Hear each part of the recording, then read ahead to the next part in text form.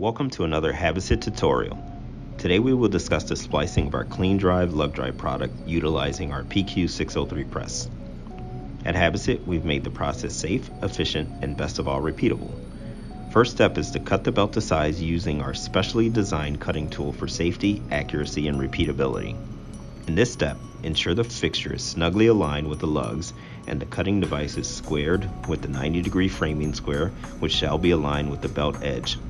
Next, slide your sharp blade in the slotted groove to cut a squared end. This will ensure the belt ends are completely straight and the lugs remain accurately pitched and ready for splicing. Remove the scrap pieces, however save them, as they may be used for side pieces during the joining process. Repeat the process for the opposite belt end. Next, align the prepared ends in the specially designed slotted press plates as demonstrated. You will now use the side pieces you cut at the beginning of the process to completely fill your press. Secure the first end with a clamping bar to hold the belt in place. Repeat the process for the second end utilizing the second hold down clamp, ensuring the belt edge is aligned.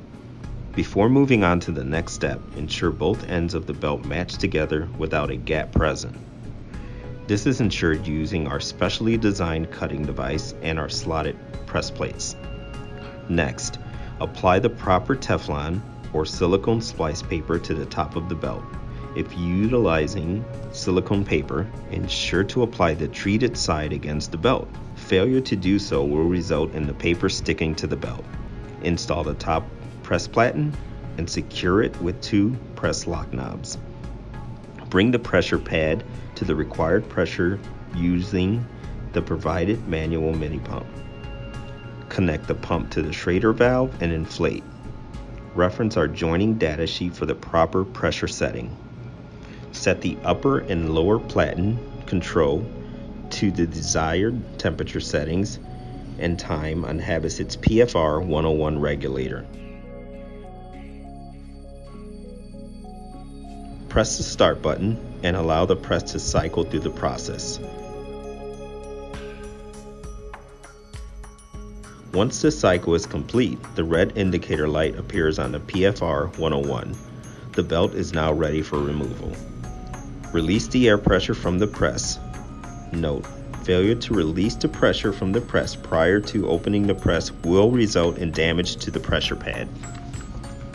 Loosen and slide the press lock knobs out of its current position. Remove the paper from the top of the belt. Loosen and remove the hold down clamps.